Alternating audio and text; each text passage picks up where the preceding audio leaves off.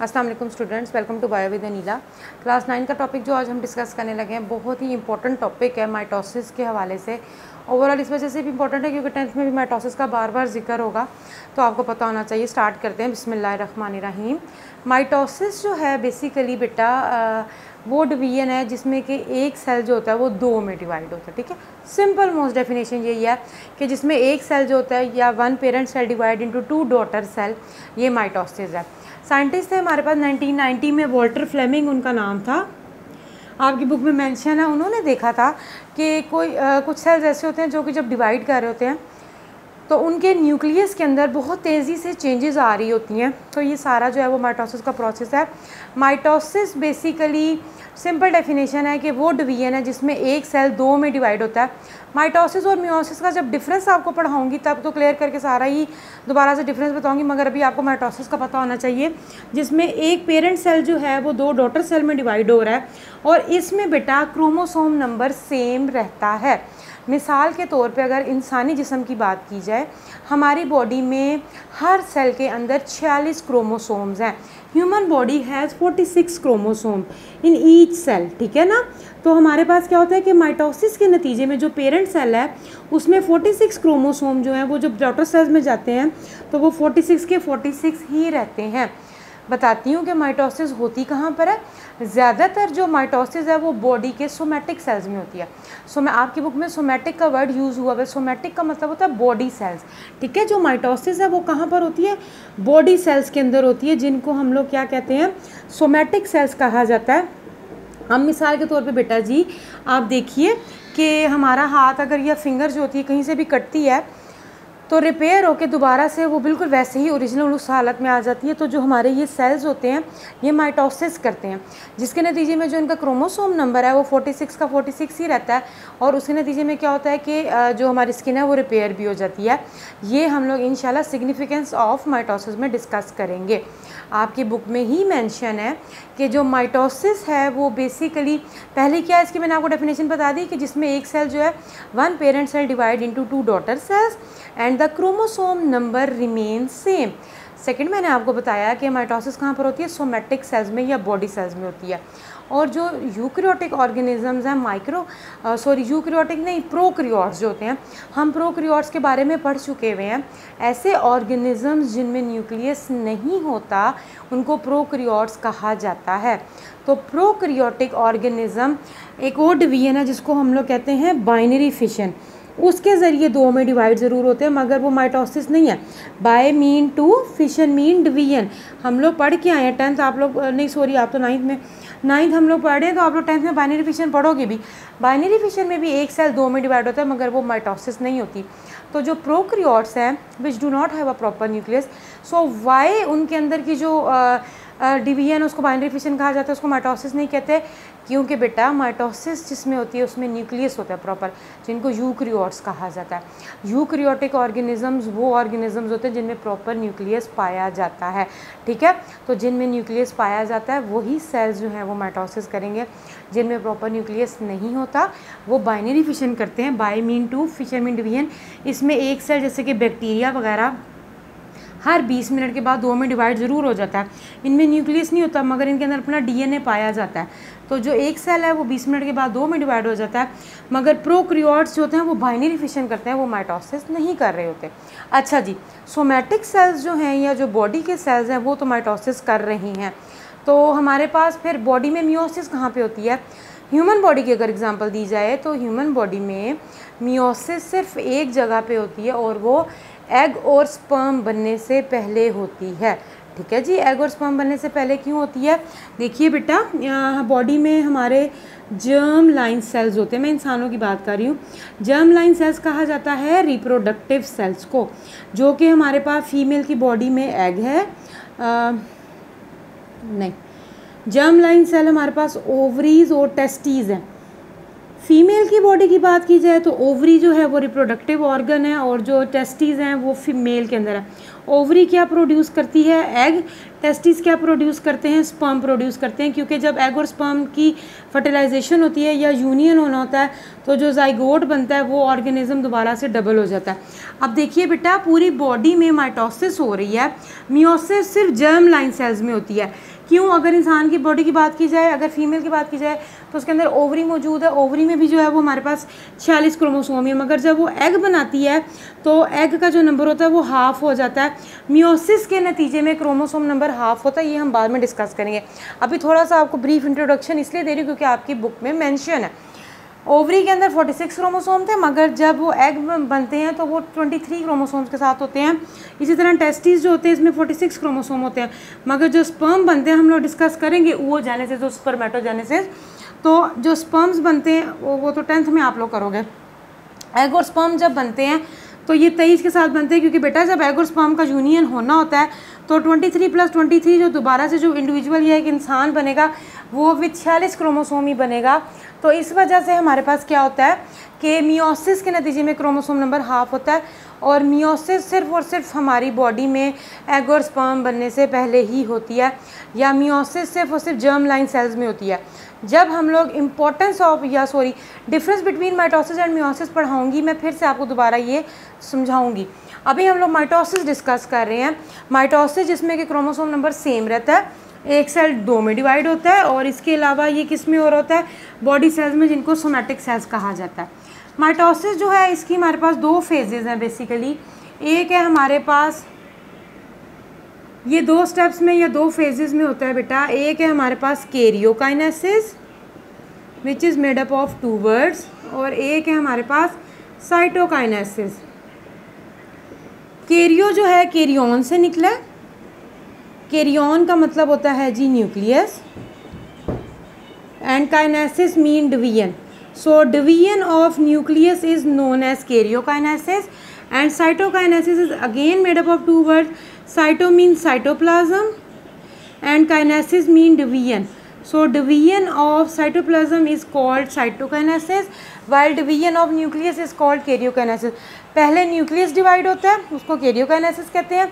उसके बाद सेल पूरा के पूरा डिवाइड हो जाता है, आप इसको साइटोप्लाज्म भी कह सकते हो या सेल भी कह सकते हो। तो division of cell is known as cytokinesis, या division of cytoplasm is known as cytokinesis.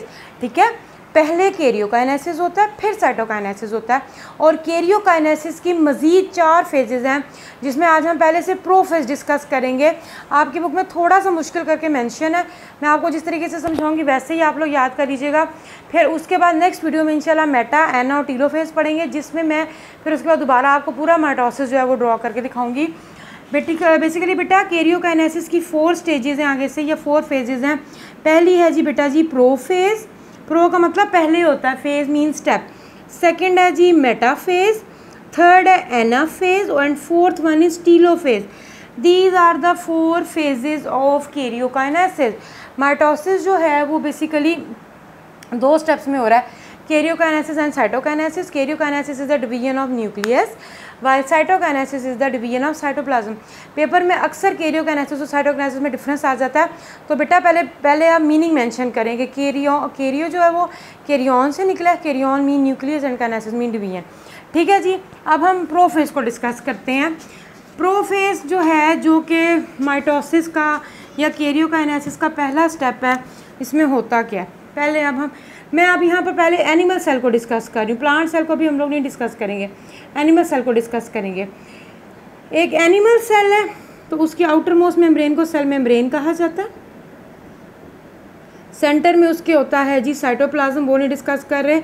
Nucleus होता है, न्यूक्लियस के अंदर क्रोमोसोम्स होते हैं. अब हम लोग G1, मेरी लास्ट वीडियो तक हम लोग G1 और S फेज़ में पढ़ चुके हैं, सिंथेसिस फेज़ में, कि एक क्रोमोसोम जो होता है वो अपने 2 क्रोमैटिड्स में डिवाइड हो चुका होता है. मगर अभी मैं सिर्फ एक स्टार्ट बता रही हूँ, अभी क्रोमोसोम विजिबल नहीं है. सेल मेम्ब्रेन है, न्यूक्लियस है, न्यूक्लियस के अंदर एक डार्क कलर का स्पॉट होता है जिसको न्यूक्लियोलस कहा जाता है. क्या कहा जाता है? Nucleolus.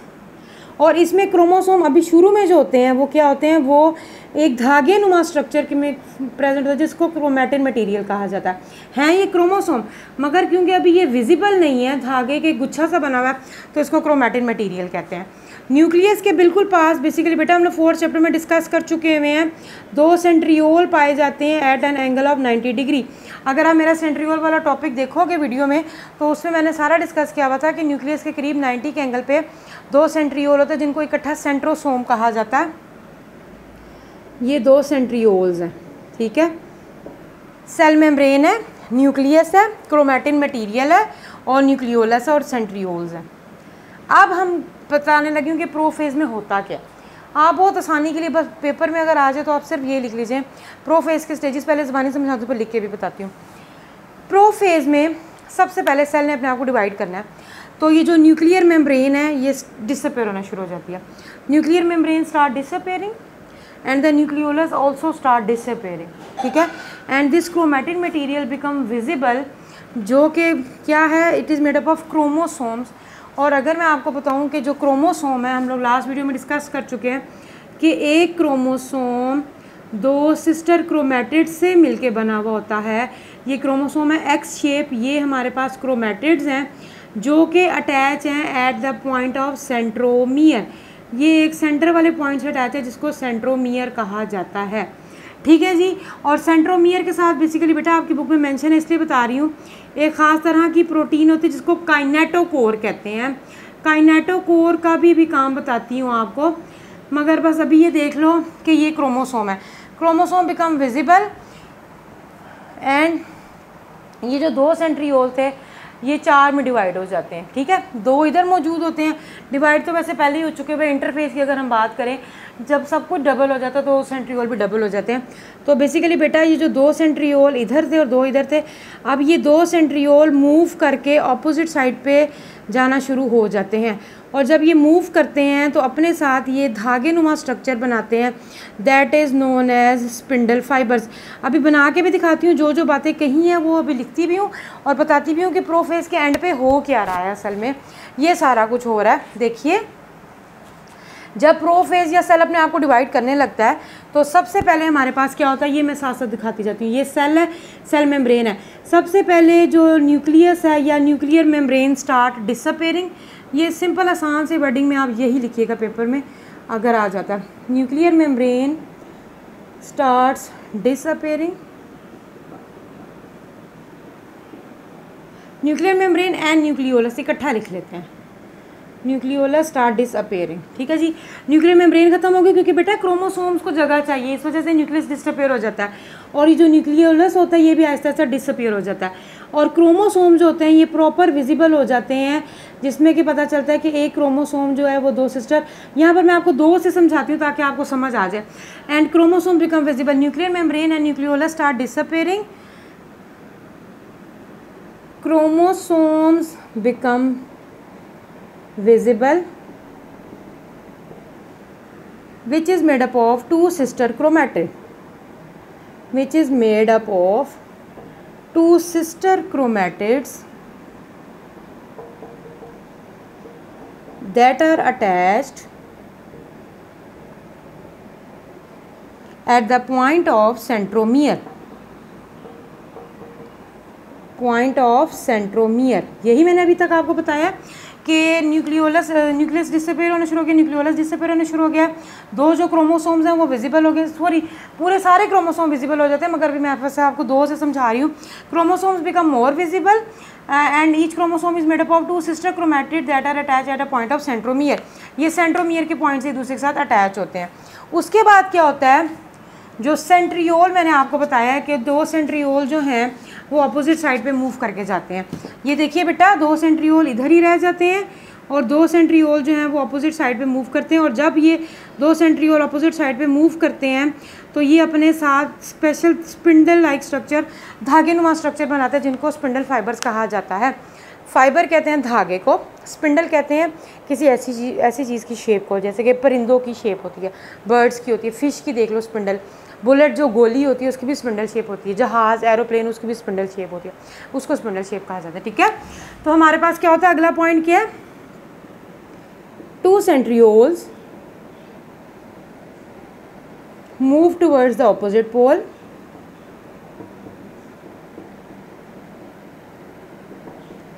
To centriole move toward the opposite pole forming spindle fibres. क्या बना देता है? स्पिंडल फाइबर्स बना देता है। ठीक है जी। और बेटा जब प्रोफेज का एंड होता है, अब ये प्रोफेज का पहले वाली जो तस्वीर है वो पहला स्टेप था, ये दूसरा स्टेप है। जब प्रोफेज का एंड हो जाता है तो एंड प्रोफेज पे क्या होता है कि 2 सेंट्रियोल पूरे के पूरे एक साइड पे मौजूद होते हैं, 2 सेंट्रियोल इधर आ चुके होते हैं, जो स्पिंडल फाइबर हैं जो कि इस शेप के हैं वो प्रॉपर बन चुके हुए हैं। ठीक है। और न्यूक्लियस और न्यूक्लियोलस टोटली डिसअपियर हो चुका हुआ है और क्रोमोसोम्स जो हैं वो वहीं पर मौजूद होते हैं। ये प्रोफेज का एंड हो चुका हुआ है। At the end of the prophase क्या हो रहा है?